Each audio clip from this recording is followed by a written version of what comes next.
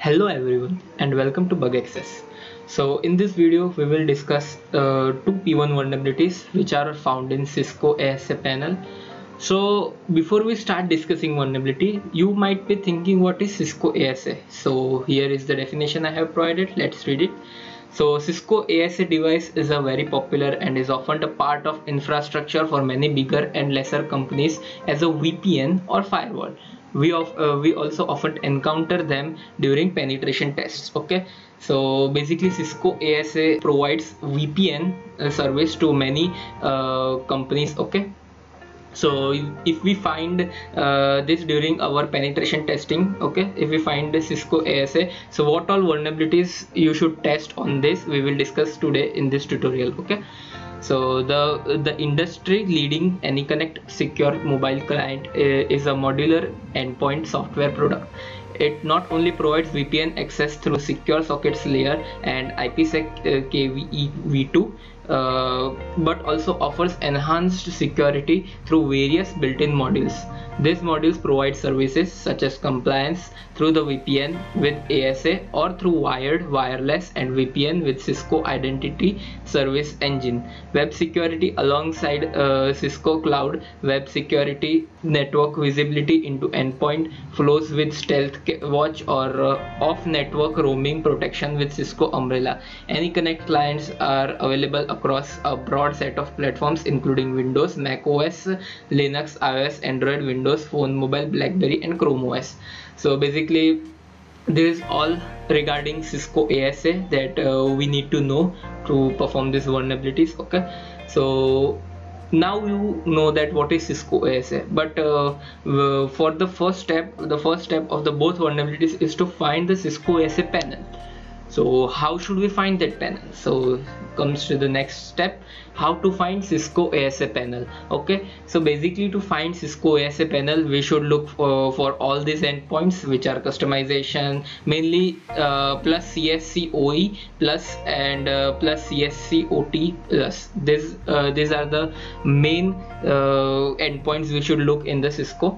Okay, so now example of how the CISCO ASA panel URL will look like is here, https subdomain.target.com/ the endpoint, one of the endpoint here. Okay, so now the process of finding, now we know that in a target there might be many subdomains. So how should we find the CISCO ASA panel? Okay, so just add these all endpoints in the word in your word list which we use during directory brute force. Okay, and if there is any, it will show 200. Okay, and just test it. So this is all about finding CISCO ASA panel. So here I have provided the example how CISCO ASA panel looks like. Here is the URL, subdomain.target.com/ CSCOE plus CSCOE plus / logon HTML form title text. Okay, so this is basically how our CISCO ASA panels look like. As you know earlier, this provides SSL VPN service as we discussed earlier. Okay, so let's move on to the vulnerability. So the first vulnerability we are going to discuss is CVE-2020-3452, also known as arbitrary file read vulnerability or local file inclusion, many also path traversal, many names for this vulnerability, but I prefer to call it arbitrary file read vulnerability. Okay, so this is the description I have provided from the CVE docs. Okay, so what let's read it. Vulnerability in the web services interface of Cisco Adaptive Service Appliance ASA software and Cisco Firepower Threat Defense FTD software could allow an unauthenticated remote attacker to conduct directory traversal attacks and read sensitive files on a targeted system. So basically this is the impact of this vulnerability. If somebody is able to read the server file, it will have many sensitive configurations and data. Okay, so which will cause so much loss to the program. Okay, so that is why this is considered as a P1 vulnerability. Okay, So the vulnerability is due to the lack of proper input validation of URLs in HTTP requests processed by an affected device. An attacker could exploit this vulnerability by sending a crafted HTTP request containing direct traversal character sequence to an affected device. A successful exploit could allow the attacker to view arbitrary files within the web services file system on the targeted device. The web services file system is enabled when the affected device is configured with either web VPN or any connect features. This vulnerability cannot be used to obtain access to ASA or FTD system files or underlying operating system files. Okay, so this is all about the CVE descriptions in the CVE docs. Okay.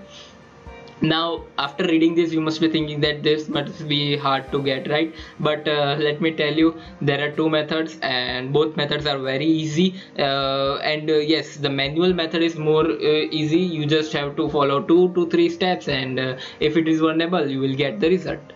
So first let's see the manual method. So what is the manual method?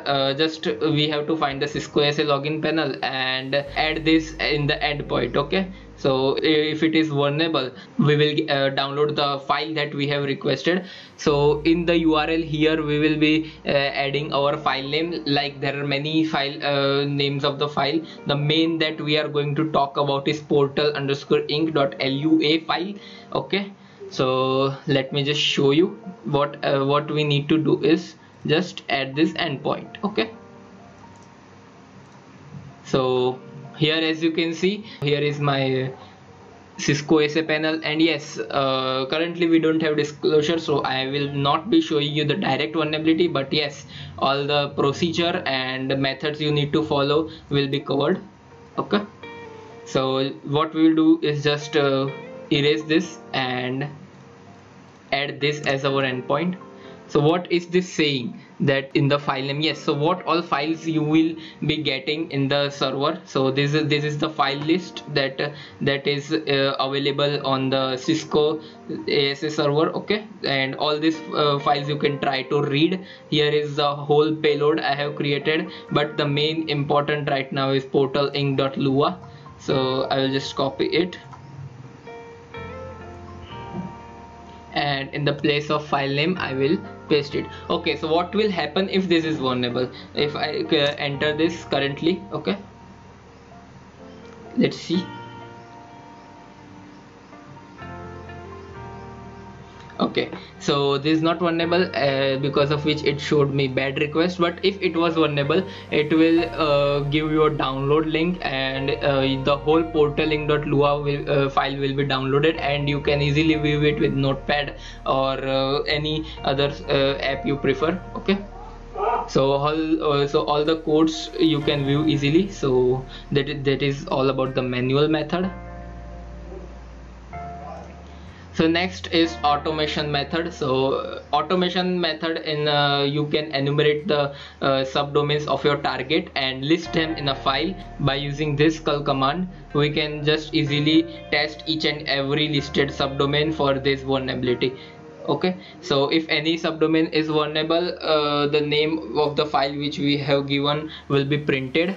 So the best place I will tell you for getting the subdomains in the list is chaos.projectdiscovery.com.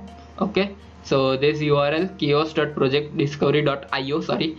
So here all the name public programs of Bugcrowd, HackerOne, etc. are given. Okay, now we can even see where are the new domains, all the new programs, specifically for HackerOne, specifically for Bugcrowd. And if you want to install, just click here and it will install this icons folder. Okay, so this is pretty easy. Try it, you will get whole list of subdomain. Yes, so as you know that this command will take too much time, so I have already loaded this command earlier for cisco.com. okay, so all the list I have installed from the chaos.projectdiscovery.io. as you can see in the downloads, cisco.com.txt, Karam, Malor, Mariaki, network auth, all this we have got all of these subdomains. So for, let's see, for cisco.com I have used this command, and as you can see I have got many HTTP requests, but all of these are vague HTTP requests. None of them contains the portal inc.lua file as I specified earlier. So this is not that much efficient, this method. So if you ask me which method we should prefer automatic method or manual method, I will tell manual method. I always perform with manual method. Okay. So but if you have too many targets, you can try this automated method. None of these are portal-inc.lua file. Okay, so yes, so those who don't know how the file looks like, for them everything will be vulnerable. So it is better if you follow the manual method. Okay, so yes, here is the file list, for which all the files, names of the files that we can look into this vulnerability. Okay, if you want to, you can just DM us on our Instagram handler @bugAccess, and we will provide you this payload. Okay, so now continuing to the next vulnerability, CVE-2020-3187, which is arbitrary file delete vulnerability. Okay, so here again I have added the description from the CVE docs. Okay, so let's read it. A vulnerability in a web services interface of a Cisco adaptive service security appliance software and Cisco firepower threat defense software could allow an unauthenticated remote attacker to conduct directed traversal attacks and obtain read and delete access. Okay, so basically the difference between this is here we are reading the file and here we are deleting it a file. Okay, so if a reading the file can be considered P1, obviously deleting that server file will be considered P1. If this vulnerability is there, it can cripple the whole company for which they are using it. Okay, so this very severe vulnerability. If you find it, just report it. You will hit a huge bounty for these vulnerabilities. So this is all the description. This is all about that we can delete files, etc. So now there again are two methods which we can do. Again, to perform this, you just, after finding the Cisco SA panel, it is very easy to perform this vulnerability. Okay, to find it is vulnerable or not, only 3 or 4 steps, and you can test it for it. So just open, I will show you. So method 1 is just opening the image file, which is cisco logo.gif. Okay, I will just show you. So as you can see here, this is my Cisco SA panel. I will just view image, copy image location and enter it. So as you can see, it is CS plus CSCOU plus Cisco underscore logo underscore GIF. So this is also one of the file that we can read. Well, this is not read, but this is an endpoint. Okay, so after erasing this, we need to select an endpoint for a file. So basically you can try session passwords.html, but since this is not runnable, you will not get it. So we'll just do blank.html. If there is, as you can see, I have got a blank page due to blank.html. What we will do is just intercept this request, send it to repeater. Now we can delete all these cookies and add the cookie token as I specified earlier. This is the cookie header that we will add. What this specifies is token is our endpoint, this one. So if this is one working, and go. Okay, so normally it will show us 200. Okay, but if it is working, we will get yes, where will, yes, this will be, if you refresh it, you will get file not found. But since it is not vulnerable, I can still see this GIF. So basically this is the method you need to perform. And second is a simple curl command. Yes, so second is a simple curl command, curl -h, for adding this cookie header and this cookie. Okay, and in subdomain, this here they have a session underscore password.html. You can also use blank.html, any server file that you have got, and if the image is deleted, then it is vulnerable. So these are the two methods. You can try any of them. Okay, So this is how, if there is a vulnerability, it will look like. So before deleting, it will show the Cisco image, as you can see, csco_logo.gif, and after deleting it will show file not found, hence we have successfully deleted the file. Okay, so this is all about today. So today we discussed 2 P1 vulnerabilities. If you find it, you will hit a very huge bounty. Okay, so basically this vulnerabilities lies in Cisco ASA panel.